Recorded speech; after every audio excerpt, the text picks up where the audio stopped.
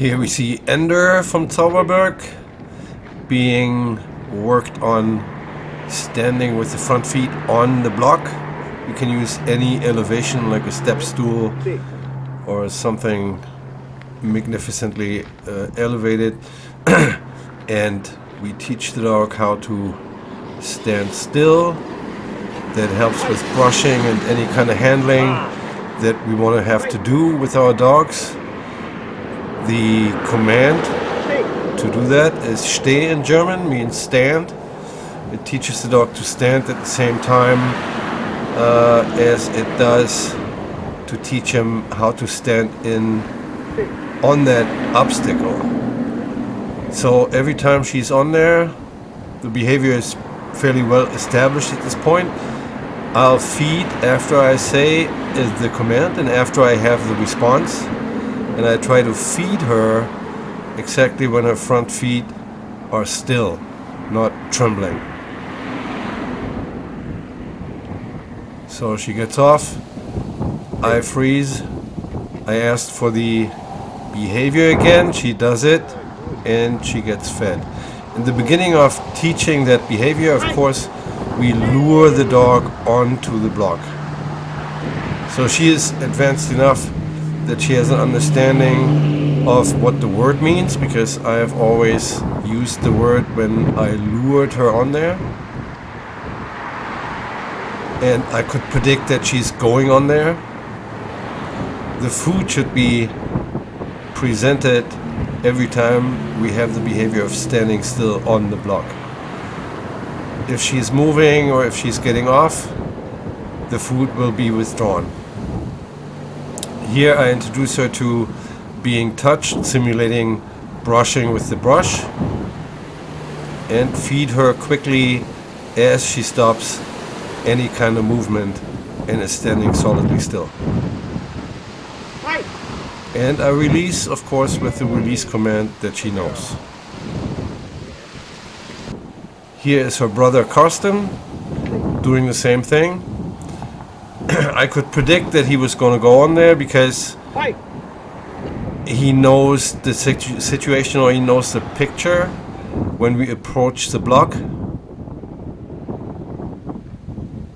And we have a great chance of him doing the behavior. Here I slipped the command or the key, the cue right in there when I could see that he's going to do it. Here again, he gets off the block, nothing happens. So when you're on the block, everything good happens.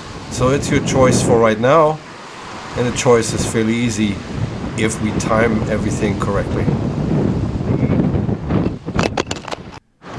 Yo, here the GoPro was blown off the post I had it sitting on, and we start all over again. He already knows the behavior. I slip the word right in there. He stands on the block with his front feet and he gets fed. I'm moving around, feeding while I'm moving and while he's standing still. So he gets used to a stay in the position even though I'm moving. Here he thought about going on there, and I didn't really want him to think on his own too much right now anymore. So I fed him for the release command off the block.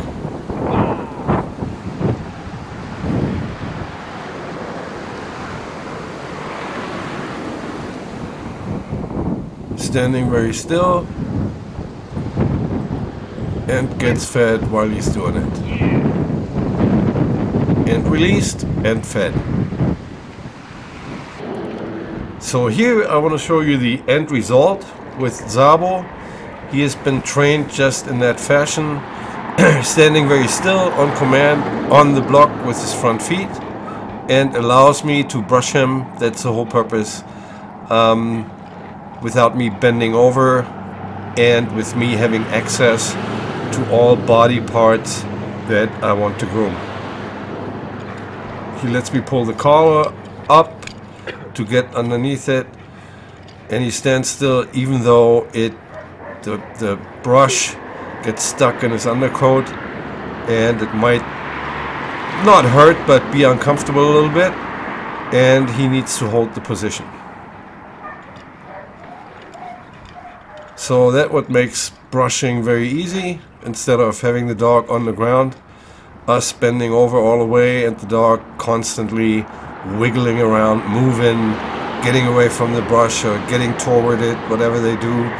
And it can be an exhausting event.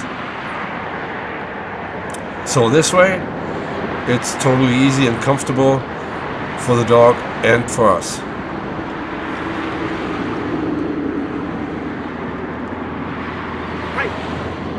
Release, procedure done.